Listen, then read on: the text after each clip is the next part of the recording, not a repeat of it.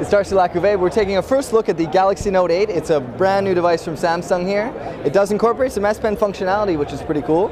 It features an 8-inch display of the LCD variety. It's 1280 by 800 resolution.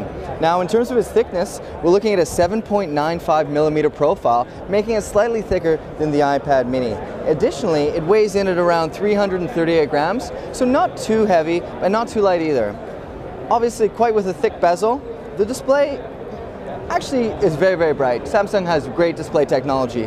Now, it's not the sharpest display on the market, but it still is more than sufficient and adequate for ebook reading and other things of that nature.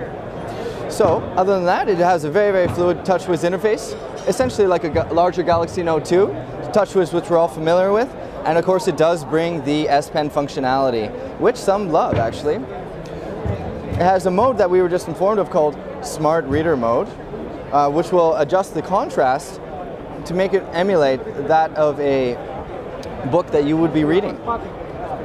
Other than that, internally we're looking at 2 gigabytes of RAM. It has an Exynos A9 quad-core 1.6 gigahertz processor, so not the fastest, but more than sufficient for a 1280 by 800 resolution display. Obviously really, really fluid. Now, it does have the plastic that we've come to know Samsung use in most of their products as of late. Initially, I just gave it a little bit of flex. It is a very flexible device, and you can see a little bit on the display. Hopefully, they bring it to market with a really aggressive price point. But considering it has the S Pen, you know, if you're a creative individual or you're a person that likes to jot and make notes on the go, I think that it'll be probably a device that you like. The performance is quite good. You can see our main man, Joshua Vergara, there on the ground. Yeah, all across the line. And what's the ultimate test? How quickly does it rotate? Very quickly, very, very smooth. So, this is the first hands-on look of the Galaxy Note 8.0 from Samsung. We're here live at Mobile World Congress, Android Authority.